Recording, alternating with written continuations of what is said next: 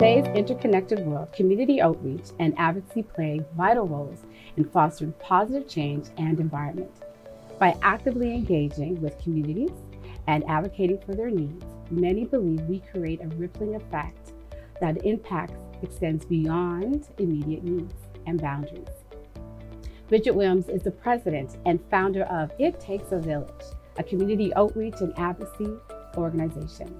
Today, Bridget joins me in the studio. Thank you for being on the show. Thank you for having me.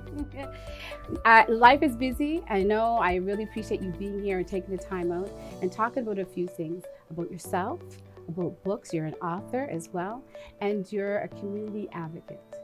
So how would you start by telling me a little bit about yourself? Well, I am from the community of East Preston. Yeah. And my parents are Dolly Williams and Sinclair Williams. Yes. So my drive is because of my parents and how I was raised. I am the parent of 2 children and 3 grandchildren. No, not grandchildren. Yes. Doesn't she look lovely? She's younger than she is. Okay, I'm sorry for interrupting. Go ahead. That's lovely news. I think that's beautiful. So I now have 21 books on Barnes & Nobles and Amazon. Nice. They are easy to get a hold of. We actually have some copies here. Yes. That she can show you. There's more than that, but. Yeah, so this one's taking back what was stolen, and also women to woman. Yes. Right? And you have countless others. We'll get to that. But these are great. I mean, I want to congratulate on the accomplishment, because I know writing isn't an easy task. You need to have that creative space. Self-published. Right, absolutely. Self-published. Yes. Okay, now she's really blowing me away. Talk to me about that, because that's a task in itself.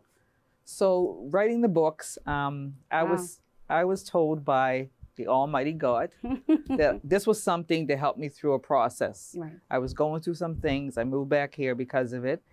And this was helping me to get through the process. So I began to write. The writing became my outlet. Therapeutic. Very much so. Yes. So from that, it empowered me. And then I kept writing, kept writing. So I have books on personal things, on financial things, Yes. on frugal spending, a number of different books, change, in society, things happening all the time. So it was just, and then the people that reach out to me after they bought a book and read the book told me that they gave it to somebody else that could use it. Nice. And then I had a actual counselor who told me that my book's called All Is Forgiven. Mm-hmm. She actually used that for her counseling practice. Nice. And give it to her clients to use. And I was like, my personal experience, this book talks about not about what you've been through, but how you get through it. Right. I love that. I love that. So you are so out there with being transparent and being vulnerable, in the sense that does that help you get out of your comfort zone? Does it help you get past, because now you're living that out, right? Yeah. So I'm one. I never used to be. I was always behind the scenes. I would never ever be on here, But it's a different world. This has changed me through the transformational journey. I am no longer a quiet. I speak truth, and it's ongoing. And I've been on so many different platforms, which allowed me that empowered me too. Mm-hmm. I met some amazing people here and globally. But just a fruit for thought of everything that I encompass. It has been a transformational journey. It empowered me to do better. And you know what? At the end of the day, I find my power through my pain. Can you say that again? I found my power through my pain. What I was going through with the thing that empowered me to do more. So the more I did, the more I felt better, the more it was a driving force. Right. It's like we are a canvas. and every piece of the canvas is a piece of your life. Right. It's like a puzzle. You don't know how you're going to impact people, right, or whose lives you're going to transform. Because when people come up to me, I'm like, wow. You just don't know. Right. I said, I'm just following the big guy. I'm just getting my confirmation from him, and I'm just doing what needs to be done. Right. I'm trying to create a better world for myself. Yeah. And hopefully and the community around yes, you. and hopefully that you know, like you said, ripple effect, you know, and, you know, it's about compounding the ripple effect, not just in one community, but many communities. And the people that were quiet when we started to support the communities that came out and said, you guys saw me. Thank you. Nobody sees us. We're always hidden and we're overlooked. And I said, but that's what we do. Right. So we are community and we care. Say that to our listening. We are community and we care. Absolutely. It takes a village. Okay, so I want to get into that. But before I go there, I want to ask this question because you said something about you were quiet and you didn't use your voice. So compared to that to now, from then to now, when you're now using your voice, when you're now stepping out, right? What, in your experiences, what has been the most rewarding for now speaking up and speaking up? The most rewarding thing is if I had a voice at a younger age, just imagine the lives I could have impacted back then. Younger people my age could have been supported. Yeah. But everything happens for a reason and for a season, so we have to go through that. So what do you think was the reason for your silence, for your quietness? Quietness, that's another story. Okay. That's All's Forgiven book. Yes. That talks about the healing, the things so you'll come back on the show. Oh yes, we'll talk about that. That pain. I want to get into that pain. Yeah. But I think some people are afraid to unpack their pain because it's ugly. And you lived it, and you don't want to relive it again. That's something Tina Turner said, right? Yeah. She refused the movie because she said, I already lived that. Yes. I don't want to relive it again. No. But there's a part of healing. She did find healing through other means. Yes. But for you were able to write. No, you were right in saying that. Yeah. The thing about it, because everyone, you don't know, everybody has a story. And a path that they that they need to go through. And I always say, you go through what you grow through. You grow through what you go through. You're dropping all these nuggets on me. You grow through what you go through. Yeah. Every day is a lesson, you know, and it's how you embrace it. Mm-hmm. And for me to be humbled by everything that because, you know, everything that happens, it's like, wow, aha, I wasn't expecting this. Right. So when it happens, I'm like, okay. What next? Yes. So the surprises that happen are just amazing. You know, it's not about me. It's about He and those who I serve. Right. Okay. That's a strong message. Is there another book in the making? Well, she turns to I have many here that you can put up. Wow. Look at this, everybody. This is a wealth of information. But and again, I hope everybody would go and check out the resources for Bridget's books and get one of those in your hands because you're hearing her talk, you're hearing her share, but it's nothing more than sitting down in a quiet place and reading about the challenges that she's overcome and she's now trying to share to break other people free. Yes. Right?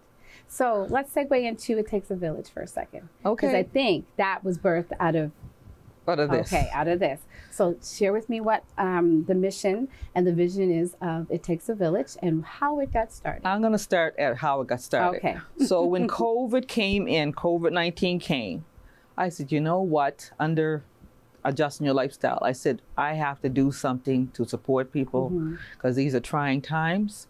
I said, so to make a long story short, it started as projects under Adjusting Your Lifestyle. Right. And I said, this feels good, you know, and people appreciate and things like that. And then we kept doing it.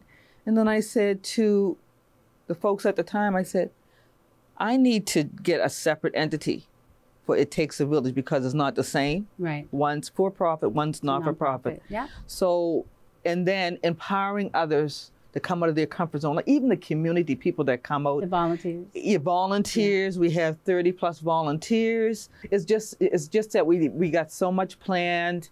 We have so many things coming up. June, we're going to be giving out free reading glasses in East Preston. And you guys also gave out computers to some of the seniors. Yeah, we give computers to seniors. Yes. And then we have some other things coming down the pipeline, so you just don't know what we have. There are a lot of nuggets. A lot of nuggets. We're trying to reach different communities, so And sometimes we just did a drop for emergency kits for our community seniors, Nice. COVID kits and things like that. So that happened. And then we helped And you feed people. We helped the homeless. Yes. In February and January, we went out to the sites. Yes. That Was life-changing. Oh my God. Yeah. Especially to see the wheelchairs outside of the campsites. I said, these people, wheelchairs. Really? That was hard. That was heart-wrenching. And then when they say, oh, thank you, they really appreciate it. So we supported 800 homeless people. Wow. That was clothing, that was blankets, that was food, that was essentials. So whatever that was needed. emergency kits, that was COVID kits. You know, hats, gloves, skirt, whatever they needed, we gave to them. Food. Food can be a touchy one because some people can get iffy around that, but you guys seem to have like those support systems in place, Yeah. right? And do you collaborate with other community collaborators and partners? So how do you guys? The last time we gave out food was we did a seniors food hamper. Yes. Now we advertise on our website the different hampers that's out there. Okay. Okay. And then we also have scholarships on our page. Okay. We also have emergency outlets, community health, and rebates Really? that people don't even think about Yeah. is on the page. It's Okay. so many on the page. Is that the heating rebates? Is that not the heating? Heating and some Okay. other ones that are on there. There's a number of rebates. You know, and if I hear or think of anything else, I will continue to add. If somebody knows of any free rebates, tell me about them. I like to add them. If you know of any other scholarships, tell me about them. They're all connected to the page. Yes. Yes, yes. Okay, so I want to go and focus on your volunteers for a moment. Okay. Because they get really under-recognized sometimes. Yes. But I know for you, because you and I have talked about this, that you super value your volunteers. None of this would be possible without the volunteers. And I tell them, I appreciate you guys are amazing. The same as the volunteers. All our volunteers are also, all of our board of directors are also volunteers. So, you know, if you're going to be a part of us, we have to, from the ground up. Right. And everybody that comes in, and our volunteers are multicultural. Yes. We have different ethnic groups part of our team. Everybody comes out through their part. We appreciate them, and we want to do something in the future for them. Yes. And we'll be talking about that. I'm here for you. I'm here for you. Yes. I love giving people their flowers while they Yes, exactly. Right? And because they've done so much, you know, and there's something obviously that, you know, it takes a village that is very empowering and impactful because they keep coming back, and every time you call upon them, they say yes. But not just that, but every time we go to an event, more people want to come on board because they they like what we're doing. And there's results. And I say, hey, give your name to volunteer director, that kind of thing. And we just, you know, and sometimes people can't make it. I said, well, those who can, it's fine. You know, we know people have lives. Absolutely. And things happen, but you know, they are a critical part. Nothing would be possible without the volunteers. Absolutely. You know, I'm not a one-woman show, and I don't pretend to be. And I pay respect to all of my volunteers because their time is their time. And if they're coming out to do this, they need to be acknowledged and appreciated. Absolutely. And not taken advantage of. No, absolutely, absolutely. And we don't want to burn them out either. No. So for the remaining of our time, is there any words or thank yous or shout outs that you want to get out to anyone who has supported you, mentored you? You know, use that time to kind of acknowledge those folks as well. So the person that told me to write was Ann Devine. Ann Devine, I was taking Ann Devine class, and I was telling her I was writing, and she said, you need to write. She pushed me, and then I didn't know how I was going to execute. And then I went to another class. Bonnie O'Toole was teaching this class. I said, Bonnie, I want to write. She said, I can show you where to go to execute. Bonnie told me how to do it. I uploaded it. It was out the next week, and it was a frugal spending book. I don't believe I have it here. And she actually purchased the first book. Nice. And gave it to me as a gift. And then she got one and I signed it for her. So just to have those people that see something in you and empowered me. And I'm like, I really don't want to have my business out there. But I know this is confirmation because I have to do it because whatever I write is going to impact somebody, and it's going to support and it's going to help. And if people pass the books down to this person, to that person, actually last summer, mentoring summer students with the government, I gave some of them my books, and they really appreciated it. Nice.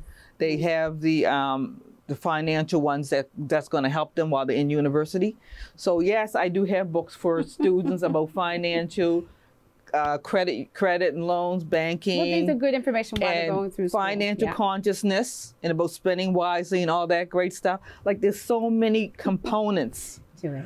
to it. You're an awesome person, and I definitely want to have you back on the show. Okay. And if I haven't said it, I love your outfit. Why, thank you so much. I can't help but and look I at it. love yours. I have to keep up with the young people.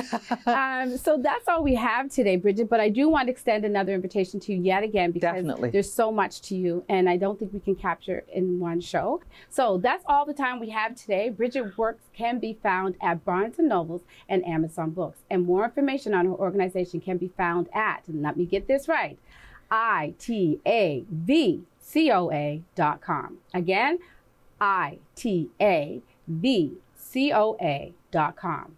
So be sure to stay tuned and connected to Community Update through our social media lists below here. My name is Nicole Johnson, and thank you for watching.